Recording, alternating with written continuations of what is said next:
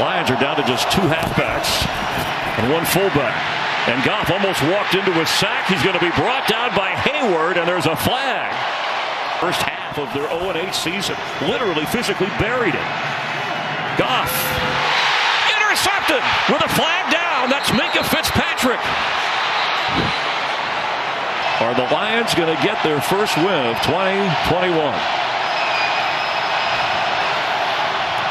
The kick is no good. It's not good.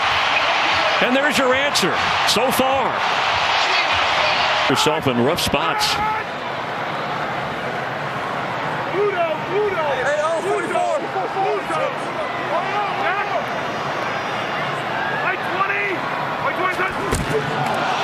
There's the bad snap. We've seen a few of those all day. Harris recovers, brought down way back at the 20-yard line.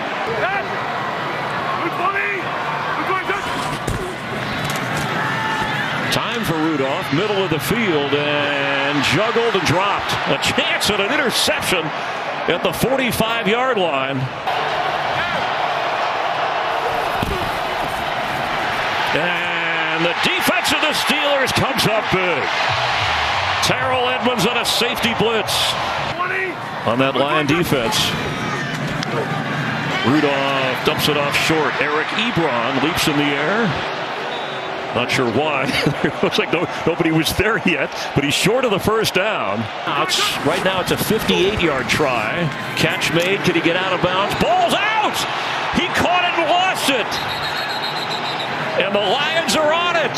Does he have enough to get it into the end zone right here for any type of Hail Mary? Can they get him a couple yards? You have no timeouts. Middle of the field. You're going to have to pitch it. Benson has it. Somebody needs, well, you're going to end the game. And that's it. And that's how it goes. The Steeler win streak stops. The losing streak for the Lions stops. A tie after overtime, and that's the way it goes into the books. We'll have more from Pittsburgh here in a moment.